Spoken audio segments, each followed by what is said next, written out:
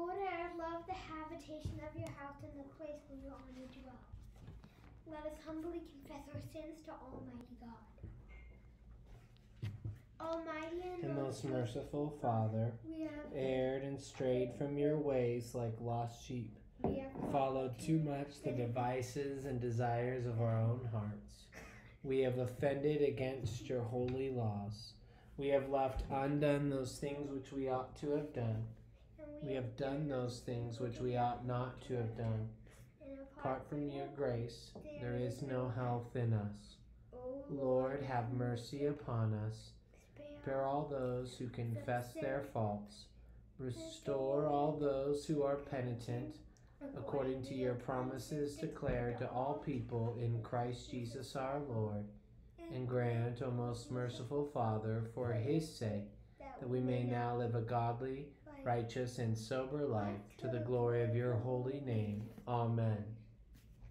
Grant your faithful people, merciful Lord, pardon and peace, that we may be cleansed from all our sins and serve you with a quiet mind. Through Jesus Christ our Lord. Amen. O Lord, open our lips. And our mouths shall proclaim your praise. O God, make speed to save us. O Lord, make haste to help us. Glory be to the Father, and to the Son, and to the Holy Spirit. As it was in the beginning, is now, and ever shall be, world without end. Amen. Praise the Lord. The Lord's name be praised. O gladsome light, Pure brightness of the ever-living Father in heaven, O Jesus Christ, holy and blessed, now as we come to the setting of the sun, and our eyes behold the vesper light, we sing your praises, O God, Father, Son, and Holy Spirit.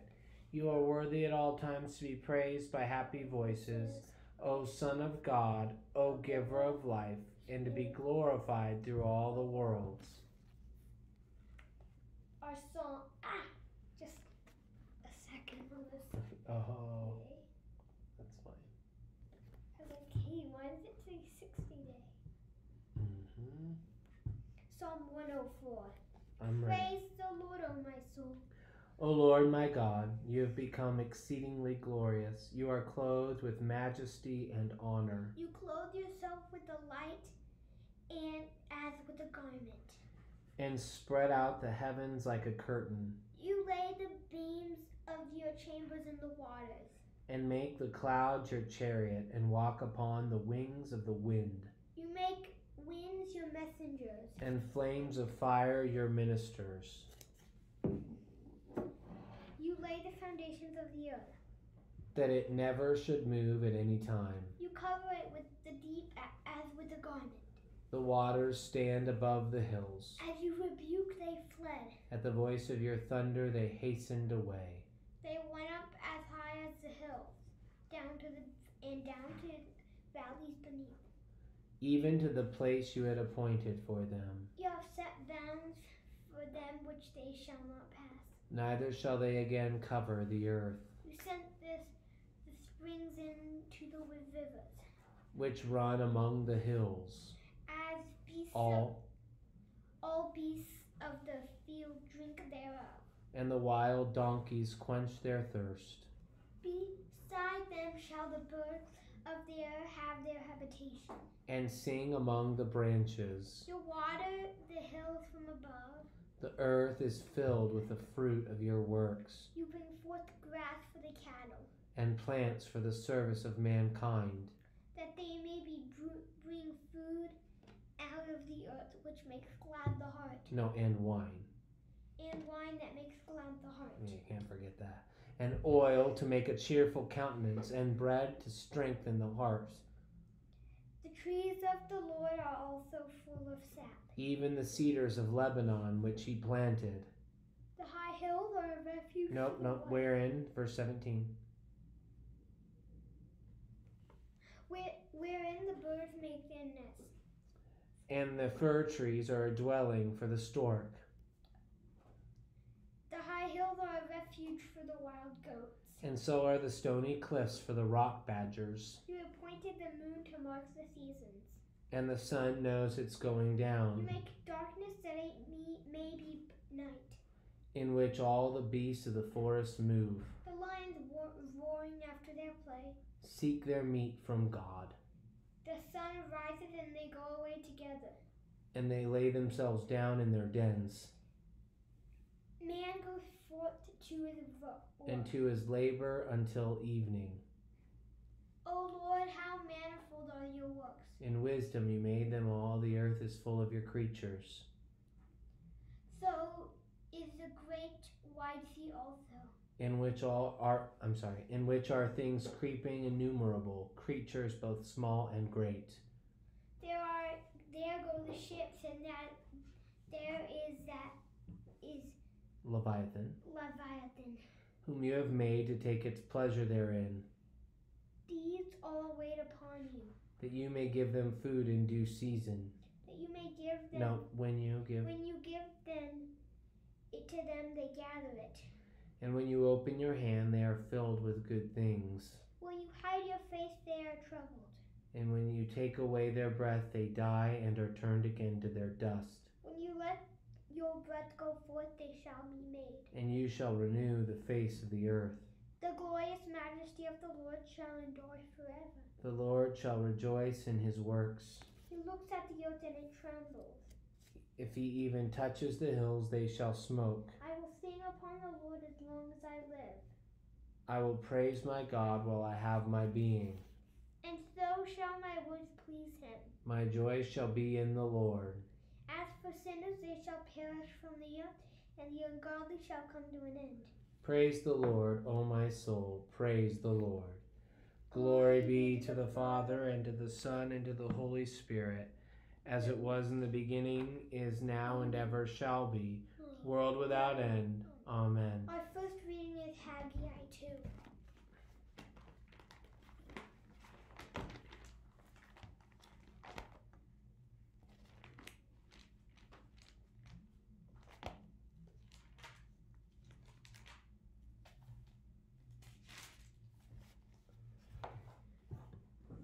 In the 7th month, on the 21st day of the month, the word of the Lord came by the hand of Haggai the prophet. Speak now to Zerubbabel the son of Shealtiel, governor of Judah, and to Joshua the son of Jehozadak, the high priest, and to all the remnant of the people, and say, Who is left among you who saw this house in its former glory? How do you see it now? Is it not as nothing in your eyes? Yet now be strong, O Zerubbabel, declares the Lord. Shut the door. Be strong, O Joshua, son of Jehozadak, the high priest. Be strong, all you people of the land, declares the Lord. Work, for I am with you, declares the Lord of hosts, according to the covenant that I made with you when you came out of Egypt. My spirit remains in your midst. Fear not, for thus says the Lord of hosts. Yet once more in a little while I will shake the heavens and the earth and the sea and the dry land. And I will shake all nations, so that the treasures of all nations shall come in. And I will fill this house with glory, says the Lord of hosts. The silver is mine, and the gold is mine, declares the Lord of hosts. The latter glory of this house shall be greater than the former, says the Lord of hosts. And in this place I will give peace, declares the Lord of hosts. On the 24th day of the 9th month in the 2nd year of Darius, the word of the Lord came by Haggai the prophet. Thus says the Lord of hosts, Ask the priests about the law. If someone carries holy meat in the fold of his garment and touches with his fold bread or stew or wine or oil or any kind of food, does it become holy? The priests answered and said, No. Then Haggai said, If someone who is unclean by contact with a dead body touches any of these, does it become unclean? The priests answered and said, It does become unclean. Then Haggai answered and said, So it is with this people, and with this nation before me, declares the Lord, and so with every work of their hands. And what they offer there is unclean. Now then, consider from this day onward, before stone was placed upon stone in the temple of the Lord, how did you fare? When one came to a heap of 20 measures, there were but 10. When one came to the wine vat to draw 50 measures, there were but 20. I struck you, and all the products of your toil with blight and with mildew and with hail, yet you did not turn to me, declares the Lord. Consider from this day onward, from the 24th day of the 9th month, since the day that the foundation of the Lord's temple was laid, consider, is the seed yet in the barn? Indeed, the vine, the fig tree, the pomegranate, and the olive tree have yielded nothing. But from this day on I will bless you. The word of the Lord came a second time to Haggai on the 24th day of the month. Speak to Zerubbabel, governor of Judah, saying, I am about to shake the heavens and the earth, and to overthrow the throne of kingdoms. I'm about to destroy the strength of the kingdoms of the nations, and overthrow the chariots and their riders, and the horses and their riders shall go down, every one by the sword of his brother. On that day, declares the Lord of hosts, I will take you, O Zerubbabel, my servant, the son of Shealtiel, declares the Lord, and make you like a signet ring, for I have chosen you, declares the Lord of hosts. The word of the Lord. Thanks be to God. Is that shut tight? Make sure it's tight shut.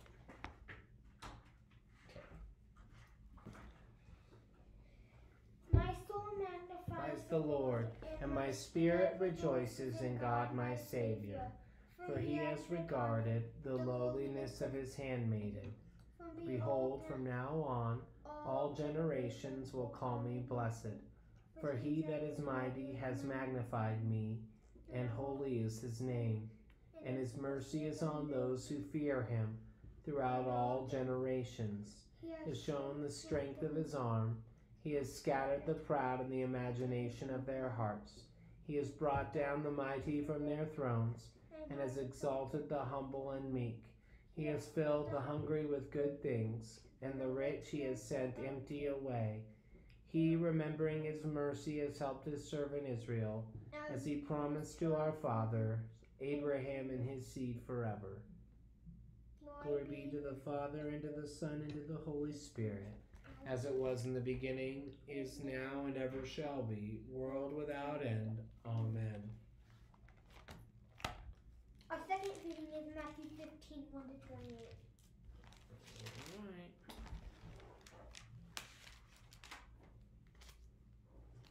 You need to finish that so you can read. You shouldn't have got that. Or you can lead.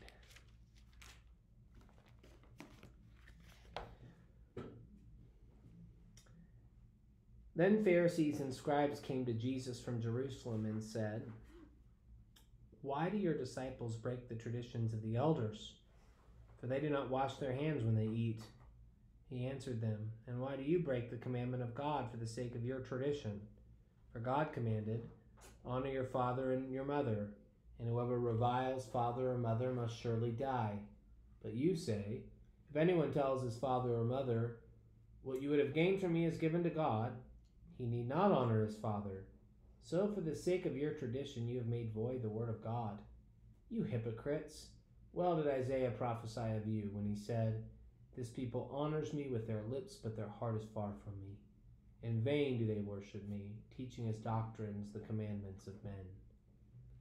And he called the people to him and said to them, Hear and understand. It is not what goes into the mouth that defiles a person, but what comes out of the mouth, this defiles a person. Then the disciples came and said to him, Do you know that the Pharisees were offended when they heard this saying? He answered, Every plant that my heavenly Father has not planted will be rooted up. Let them alone, they are blind guides. And if the blind lead the blind, both will fall into a pit. But Peter said to him, Explain the parable to us. And he said, Are you still without understanding? Do you not see that whatever goes into the mouth passes into the stomach and is expelled? But what comes out of the mouth proceeds from the heart, and this defiles a person. For out of the heart come evil thoughts, murder, adultery, sexual immorality, theft, false witness, slander. These are what defile a person, but to eat with unwashed hands, but to eat with unwashed hands does not defile anyone. And Jesus went away from there and withdrew to the district of Tyre and Sidon. And behold, a Canaanite woman from that region came out and was crying, Have mercy on me, O Lord, Son of David. My daughter is severely oppressed by a demon. But he did not answer her a word. And his disciples came and begged him, saying, Send her away, for she is crying out after us. He answered, I was sent only to the lost sheep of the house of Israel. But she came and knelt before him, saying, Lord, help me. And he answered, It is not right to take the children's bread and throw it to the dogs. She said, Yes, Lord, yet even the dogs eat the crumbs that fall from their master's table. Then Jesus answered her, O woman, great is your faith. Be it done for you as you desire. And her daughter was healed instantly. The word of the Lord. Thanks be to God. Lord, now let Your servant depart in peace, according to your word. For my eyes have seen your salvation, which you have prepared before the face of all people, to be a light to lighten the Gentiles, and to be the glory of your people Israel. Glory be to the Father, and to the Son, and to the Holy Spirit, as it was in the beginning, is now, and ever shall be, world without end. Amen. Let's do the Apostles' Creed. I believe in God, the Father Almighty, creator of heaven and earth. I believe in Jesus Christ, his only Son, our Lord. He was conceived by the Holy Spirit and born of the Virgin Mary. He suffered under Pontius Pilate. Don't do that again. He was crucified, died, and was buried. He descended to the dead. On the third day he rose again. He ascended into heaven and is seated at the right hand of the Father. He will come again to judge the living and the dead. Say it, buddy. I believe in the Holy Spirit, the Holy Catholic Church, the communion of saints, the forgiveness of sins, the resurrection of the body, and the life everlasting. Amen. The Lord be with you. And with your spirit. Let us pray. Lord, have mercy upon us. Christ, have mercy upon us. Lord, have mercy upon us. Our Father, who art in heaven, hallowed be thy name. Thy kingdom come, thy will be done, on earth as it is in heaven. Give us this day our daily bread, and forgive us our trespasses, as we forgive those who trespass against us. And lead us not into temptation, but deliver us from evil. For thine is the kingdom, and the power, and the glory, forever and ever. Amen. O Lord, show your mercy upon us. That this evening may be holy, good, and peaceful. We entreat you, O Lord. That your holy angels may lead us in paths of peace and good will. We entreat you, O Lord. That we may be pardoned and forgiven for all our sins and offenses. We entreat you, O Lord. That there may be peace in your church and in the whole world. We entreat you, O Lord. That we may be bound together by your Holy Spirit in the communion of all your saints, entrusting one another in all our life to Christ. We entreat you, O Lord. Lord Jesus, you called Matthew from collecting taxes to become your apostle and evangelist. Grant that us to forsake all covetous desires and incarnate love of riches, that we may follow you as he did and proclaim the world around us as the good news of your salvation. For with the Father and the Holy Spirit you live and reign, one God, now and forever. Amen. Before you pray the next one, that word was inordinate. So it's saying, free us from that, from any love of wealth that's more than we should, so that we will love God. Okay, keep praying. Yep. Okay. O Lord, you have taught us that without love, all our deeds are worth nothing. Send your Holy Spirit and pour into our hearts that most excellent gift of charity, the true bond of peace and all virtue, without which whoever lives is counted dead before you. Grant this for the sake of your Son, Jesus Christ, who lives and reigns with you in the Holy Spirit, one God, forever and ever. Amen. Almighty God, you gave your servants John Coleridge Patson and his companions boldness to confess the name of our Savior Jesus Christ before the rulers of this world, and courage to die for this faith. Grant that we may always be ready to give a reason for the hope that is in us and to suffer gladly for the sake of Jesus Christ, our Lord Jesus Christ, who lives and reigns forever and ever. Amen. Amen. Light in our darkness, we beseech you, O Lord, and by your great mercy defend us from all perils and dangers of this night, for the love of your only Son, our Savior, Jesus Christ. Amen. O God, you manifest in your servants the signs of your presence. Send forth upon us the spirit of love, that in companionship with one another your abounding grace may increase among us. Through Jesus Christ our Lord. Amen. Any intercessions or thanksgivings?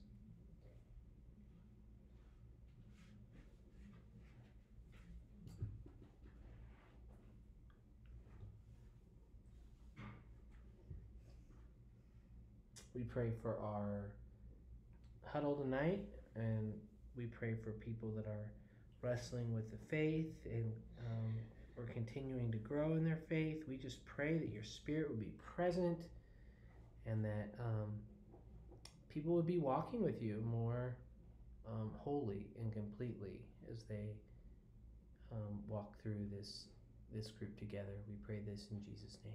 Amen.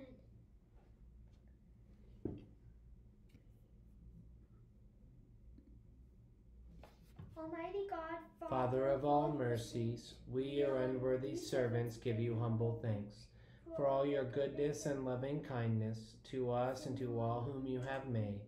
We bless you for our creation, preservation, and all the blessings of this life, but above all for your immeasurable love and the redemption of the world by our Lord Jesus Christ, the means of grace and for the hope of glory. And we pray, give us such an awareness of your mercies that with truly thankful hearts we may show forth your praise, not only with our lips but in our lives, by giving up ourselves to your service and by walking before you in holiness and righteousness all our days. Through Jesus Christ our Lord, to whom with you and the Holy Spirit be honor and glory throughout all ages. Amen. Almighty God, you have given us grace at this time with one accord to make our common supplications to you. And you have promised through your well-beloved Son that when two or three are gathered together in his name, you will grant their requests. Fulfill now, O Lord, our desires and petitions as may be best for us.